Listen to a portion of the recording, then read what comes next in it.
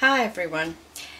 This week I want to get back to painting skies. I love painting dramatic skies. So I thought, since I hadn't done one in a while, I was going to show you how to do a very simple atmospheric sky. For this painting I'm going to use three colors. I'm going to use Winsor & Newton neutral tint and burnt sienna and raw sienna. I'm going to first spritz my paper all over. I'm going to start off with the raw sienna because I want the bottom area and maybe some area near the top. And I want the bottom area to be light and this area is going to be dark, a mixture of the burnt sienna and neutral tint. I want this to run down at a sort of angle here, and I'm just going to keep spritzing it.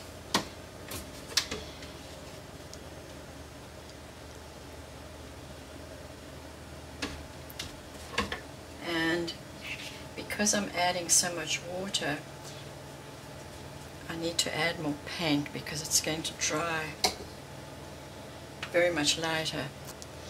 I like to try to get my skies done in one layer because that way, I always found for me, it stays the freshest. And unless you're glazing, of course, and doing multiple layers of very thin glazes, which is different because that way you can build up the sky.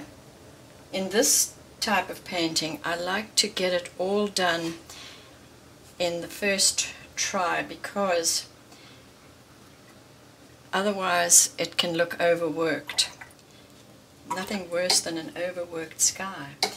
And I'm going to go back and put some more raw sienna in this area here.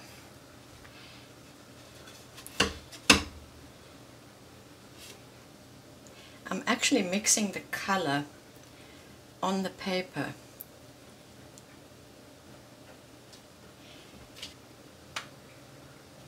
I like to do that because then you get a variation of color with this wet in wet style, the way the colors run into each other. And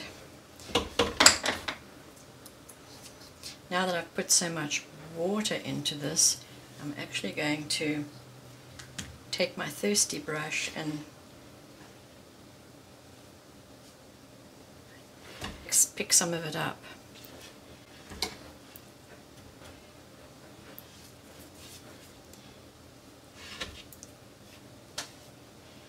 I just want to add some more streaks of burnt sienna into the mix.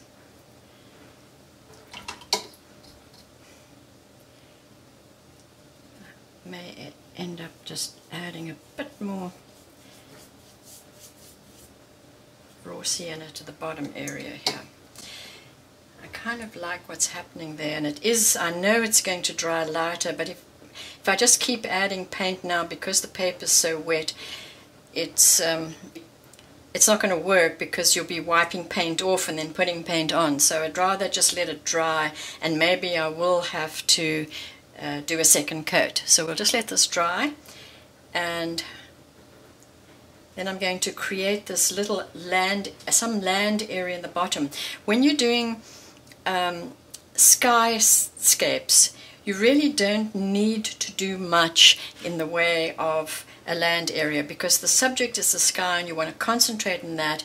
And just to create interest in the painting, you can create something very simple as the foreground area. So we'll let this dry and finish it off. Now that it's dry, I can see a little area that bothers me. Your eye is going to constantly go to this little dark horseshoe-shaped area in the painting, so I have to get rid of that. I want to spritz this area. I don't want to go over everything. I just want to create a thin layer of the sky mixture. Actually, I'm going to prop it up, and I want it to go this way this time, and just get rid of that horseshoe shaped area.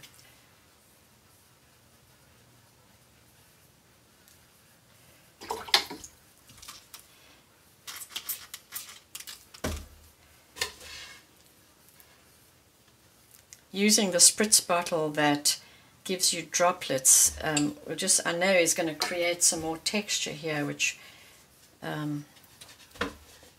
will be great.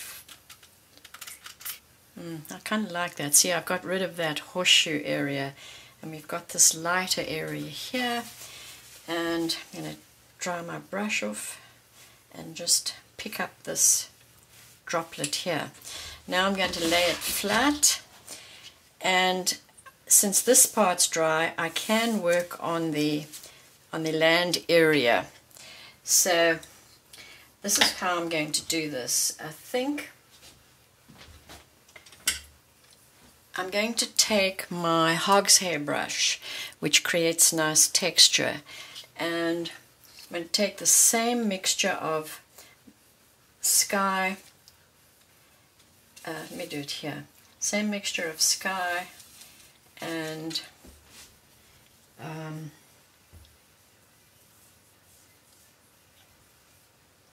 let's see, I'm just going to create a small area in the foreground here. So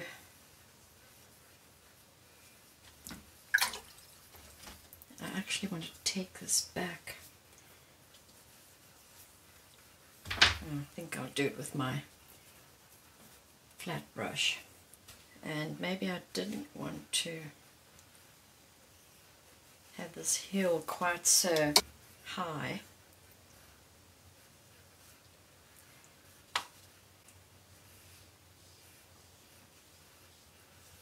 What I've decided I'm going to do here is I'm taking a natural sponge that's got tiny holes in it and just sort of scrunch it up into a rounded shape, and I'm going to dip it in the two paints. So I want to make sure that I get a mixture here of the burnt sienna, and I'm going to test it on a piece of paper first to make sure. There we are. That's what I'm trying to create. I'm going to paint some trees.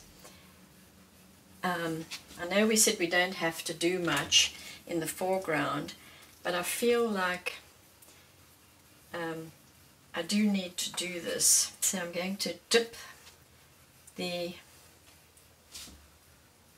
sponge in, and I want to create some just round tree shapes, going smaller and smaller towards the distance.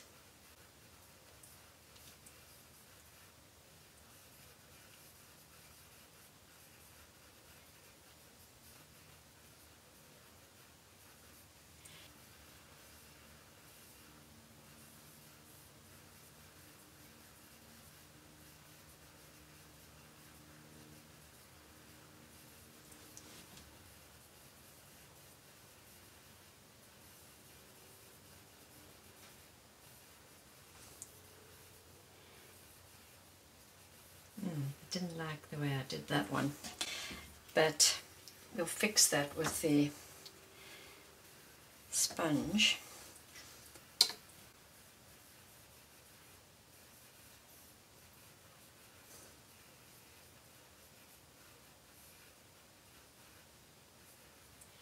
So 3, 4.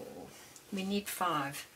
I like uneven numbers, so I'm going to do it much smaller tree here.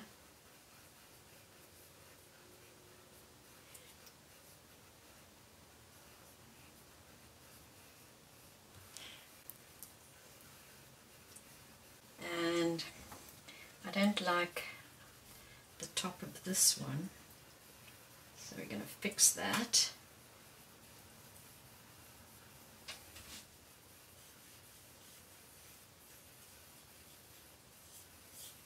It needs some more texture.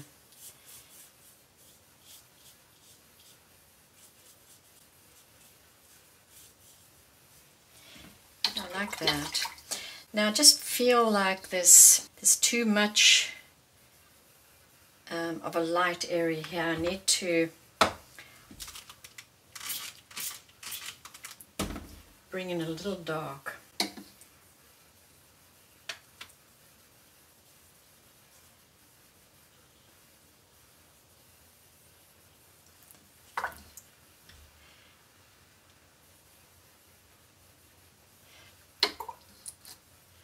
And we don't want any hard edges, so I'm trying not to go into the trees too much, but at the same time create some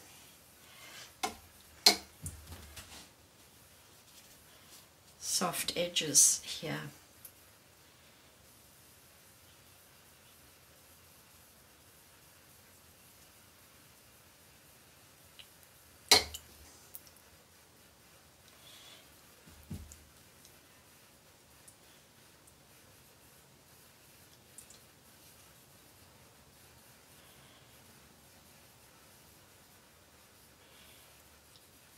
It needed less of a light area.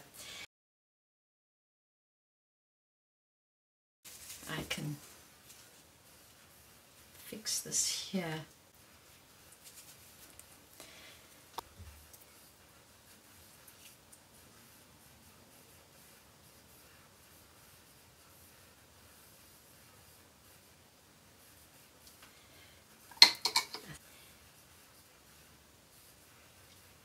I need to bring this up a little bit.